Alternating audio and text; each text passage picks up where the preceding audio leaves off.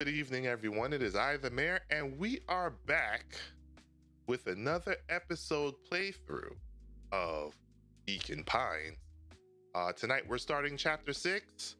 I don't really remember what all happened in the previous chapters. I just know that people ended up missing, and we've had to go back in time a few times. But that's okay, because we're gonna play through and we're gonna see what happens next.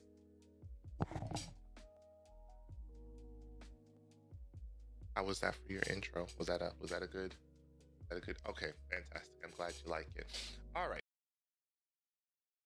Through thick and thin. All right. Let me know if the volume needs to go up or down, y'all. Despite Luca's bitterness, Gran was right. He needed to hash things out with Rollo.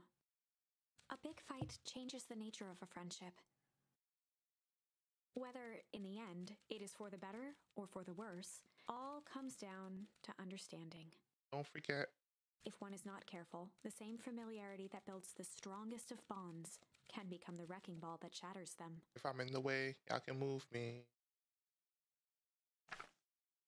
Luca emerged from seclusion, taking in the crisp festival air. Through thick and thin. All right. Let me know if the volume needs to go up or down, y'all. Despite Luca's bitterness, Gran was right. He needed to hash things out with Rollo. A big fight changes the nature of a friendship. Whether, in the end, it is for the better or for the worse, all comes down to understanding. Don't forget. If one is not careful, the same familiarity that builds the strongest of bonds can become the wrecking ball that shatters them. If I'm in the way, y'all can move me. Luca emerged from seclusion, taking in the crisp festival air. Oh, that's right.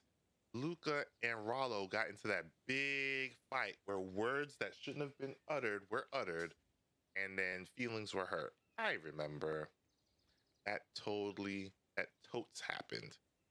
But hopefully they're feeling better now. You know, hopefully they're working through whatever it is that they got going on in their life. Of the day weren't on his mind. He had to find Rollo. He was my best friend. Sorry, shout out to Wingstop.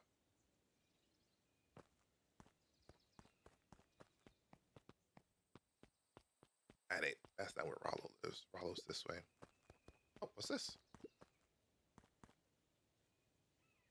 Oh, that's right. The cool pose. How long is he? Okay.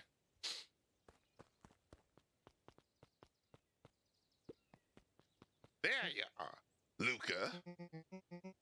Rollo wanted me to tell you something. What is it? Roxy rolled her eyes, shaking her head. A space adventure, though you needn't buy it. If ye be brave, go somewhere quiet. Roxy, I don't... It's a riddle, Luca. My goofy little brother wants you to find him. Luca looked down and kicked at the dirt. Look, I know you two had a fight.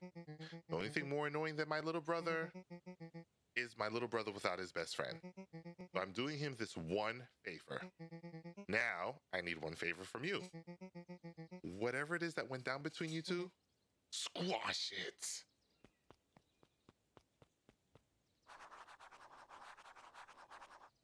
A space adventure, though you needn't buy it. If ye be brave, go somewhere quiet. This is probably the library. It's the library up on that second floor. I bet you. I bet you it's the library. Last night's episode of The Last of Us was a very strong episode. If you haven't seen it yet, go see it. We're not going to talk about it. We're not going to spoil it for you. But just know that it was something powerful. All right. A most welcoming of welcomes. I'll sing. Doing it. Thanks. Would you like to share your thoughts? We always strive to improve. Nope. All right, we got to find the library. Nope. Oh, wait, let me talk to the Miss Lizard lady here. The croc lady. Nope, she ain't got no words for us. That's fine. That's not where that is. Why are the library always in the last place? Wait, who are you? I was able to return the perennial harvest safety suit you borrowed. I don't think anyone noticed. Good. Now, will you tell me what you needed it for? It was a favor for an enemy of my enemy. All right. It was a favor for an enemy of my enemy. This isn't going to harm Mr. Kerr, is it? All you need to know is that it's for the good of the family. Hey, a lot of sneaky shit happening around this town. Hey, the library. The library. Somewhere quiet.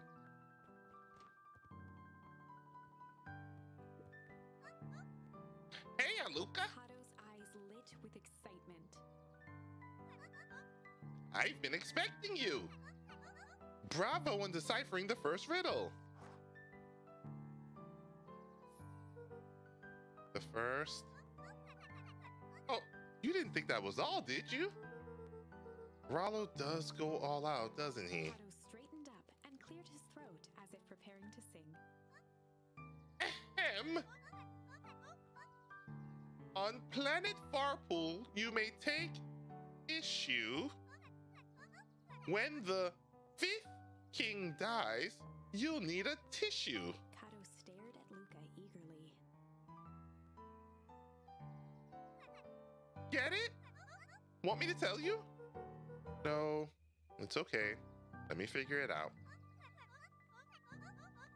All right, when you find it, bring it here to be verified.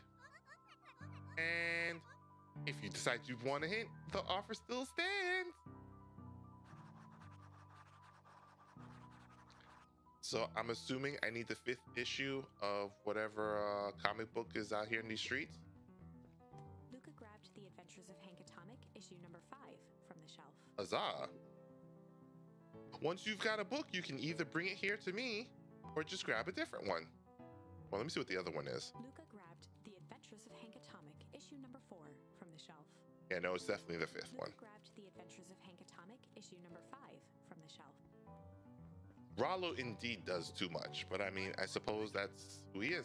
Ah, you found it! Kato removed his book from the desk and replaced it with Luca's, turning on the lamp. As he slid the book under the purple light, 2 words glowed. Why does he have access to black lights and the ink for it? The Adventures of Hank Atomic, issue 5. Luca clicked his tongue with recognition.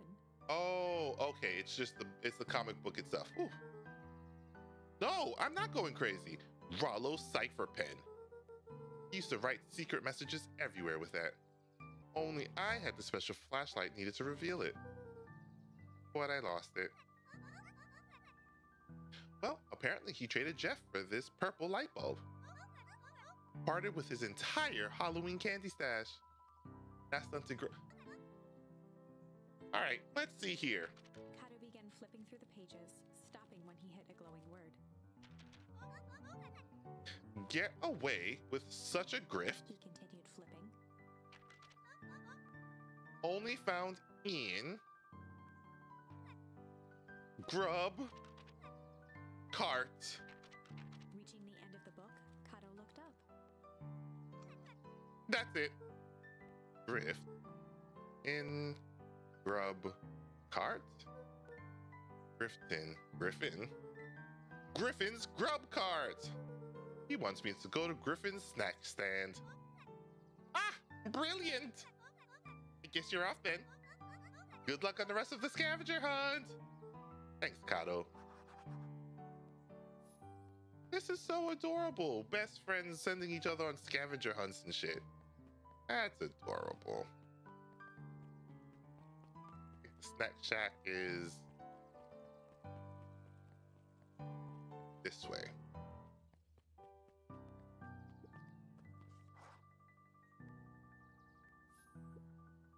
Hey, Griffin. Did Rollo come? Before Luca could finish his sentence, Griffin handed him a corn dog. Oh, that's it? Bought and paid for. Enjoy. I thought there was supposed to be a riddle or something. Luca shrugged, taking a sizable bite out of the corn dog. There's probably like some metal or some paper, something gross in it. Ugh. It's cold. Oh yeah, that's been sitting there for a while. Rollo wanted me to be sure to give you that one specifically. Well, that's just... Luca tongued at his cheeks, feeling something rough between his teeth. He reached into his mouth and pulled out a slip of paper. Oh, come on! He shook off the bits of corn dog to read the slip. A pickup when you need some pep. Near the fountain, up the step. Luca finished off the remainder of the corn dog. Oh, this is getting to be a whole thing. All right, I think there's like a coffee shop by the fountain. Yep, there it is, coffee shop. I'm assuming I go up these steps? Right, okay, not those steps. Yes, the steps behind.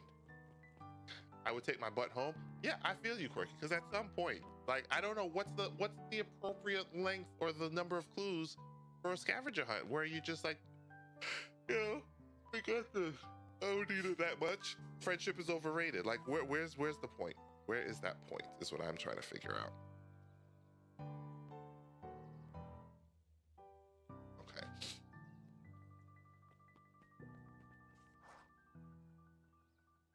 Not friendship is. I'm just saying, Quirky. I just need to know where is the point where you're like, you know what, we wasn't that good of friends, and I mean, we was already on the outs. You know why? Yeah. There you are, Luca. There's no way I'm actually doing this. It's way below my pay grade. Oh, come on, you big stiff. Talking bad. Oh my gosh, Quirky, right? Like he really out here called just talked about his daddy, talked about his mama. You know, them's his fighting words. Them's his fighting words. Folks gotta fight for that. Let the kids have some fun. Fine. But Rollo owes me one. Lumi waved his hands around sarcastically as he began. What takes flight but has no wings? Your final task of friendship brings. See, that wasn't so hard. Hey, yo! This is the... Okay. Hey. Hey. I feel cheapened somehow. I think it's sweet. What takes flight but has no wings? Something. What the hell flies but doesn't have wings? News? Oh, balloons! Balloons fly. That's... I'm glad he was standing right there, because I'd have been stuck. Hey. Did you find the comic book? Yep. And you got the corn dog? Yeah. Well then. I know it doesn't make up for what I said, but here, you've earned this. Rollo sheepishly handed Luca the balloons. Aww. A light. Thanks. You didn't have to go to all this trouble. I'm sorry I got so mad. Dang it, you were supposed to let me apologize first. Oh, sorry. Now you've apologized twice before me. Just let me do this. Luca, I'm really sorry. With everything that's happened, with your mom and all, I've always wanted to be there for you. Be a good friend, you know? When you said you were hanging out with someone else, I kind of freaked out. Rollo, still my turn. I felt like if you needed some new friend to help you, it meant that I wasn't good enough. But that was selfish and wrong. I was wrong. I'm so sorry, Luca. Okay, apology over. You can talk now. Luca threw himself at Rollo, hugging him as tightly as he could. Oh, besties. Rollo, I don't deserve you. I don't deserve you either. That's why we deserve each other. So, what else do you want to do today? We could snoop around and try to find some info about your mom. Snoop where? We could probably sneak into Perennial Harvest HQ while everyone's at the festival. Aren't you curious about all the stuff those clipboards write down? What if we get caught? I think I've had enough excitement for 1 week. Let's just make the rest of the day about us. Really? Yeah, the rest of the world can wait one more day. In typical video game protagonist fashion, folks is out here dying, world's about to end, but you want to go fishing. You got some more bugs to collect. You got a treasure chest to open. Meanwhile, Calamity. Okay, you got it. You got it, Luca. I have been wanting to get some work done on the MCDC at Mission Control. The aim is a bit unpredictable. That sounds perfect.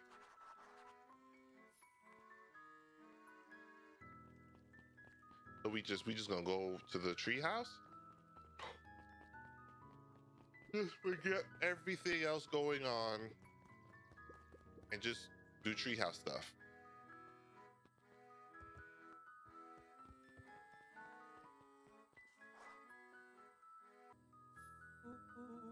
Oh, I almost forgot. I ran into your gran this morning. She asked me to give you this. Rollo handed Luca an unopened letter. I'll wait for you inside if you want to read it now.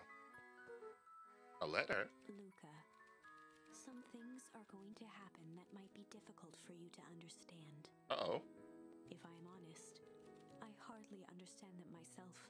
This don't sound good. But whatever happens, I need you to know that I love you. That kind of sounds like some horrible things are about to happen. Like, almost like a coup. Or people about to get, like, imprisoned or something. None of this is fair to you. You have already lost so much. Hello? We both have. I wish there was a simpler way forward. But if there is, I haven't thought of it. God knows I've tried. Everything I've done, I did for you. I don't want to hear that, Gran. I wanted you. I hope someday you can accept that. Love, Gran. Oh, boy. I love you too, Gran. Luca folded the paper into his pocket and headed up the ladder.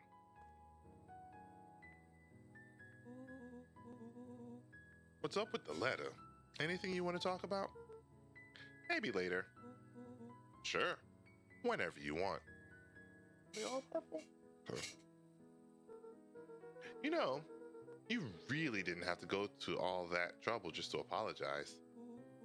I know, but we'd been looking forward to the festival for weeks. After I ruined everything with my big mouth, this was the best way to make sure you still had a good time without me. Rollo, Luca was at a loss for words. look at these best friends. But that was fine. Words aren't always necessary. The festival seemed nice. Was it nice? We can still go. Nah, this is fine. Well, there's always next year. Sadly, this was untrue.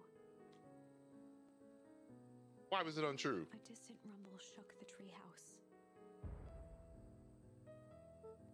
Huh? What was that? Aw, man, we missed the It fireworks? was not fireworks. Well, damn! It was something the boys couldn't possibly comprehend.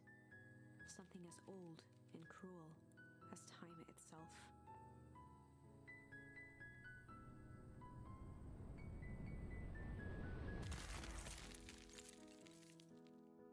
Hello? A shockwave of cold tore through the room. A bitter, unfathomable chill. What? Before they could react, it encased them in ice. Two boys, reunited by friendship, only to be cruelly separated by a malevolence beyond reason. And so, our story ends on this melancholy scene. I'm assuming we're gonna go back in time and fix this, but in a silent treehouse turned statuary, in a town brought low by its secrets, sits a pair of friends, alone, together. what did you miss, Quirky? I don't know. Like they was just sitting there being all besties, and then all of a sudden, you know, it went Dr. Stone, but you know, Frosty. For the rest of time. The end. No, that can't be the ending. It simply can't. I agree. Y'all had me. I won't accept it, and I hope you won't either. I won't accept it. There are more endings, more possibilities. I can feel it. Yes. I don't remember to press We're this. just going to have to sort through them all until we find the one that fits.